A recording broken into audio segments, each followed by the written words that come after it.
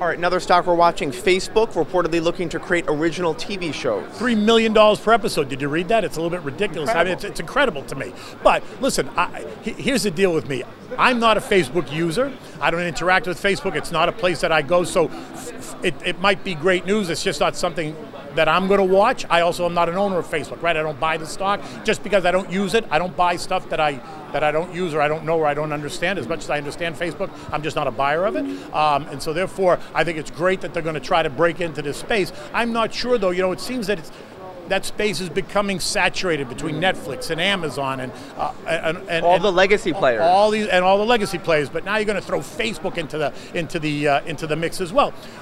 Certainly exciting, certainly something to watch, and I guess we'll see $3 million per episode is a lot of money. So let's see what they create. But Apple's also trying to jump into the space. They just hired 2 executives from Sony. Because it seems to be, right, just what we said, that seems to be the game now.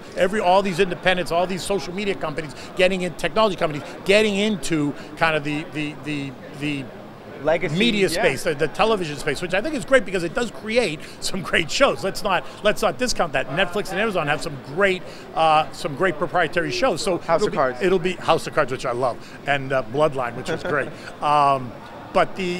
So it's going to be interesting to see what they create with this. Both of them, Apple and Facebook.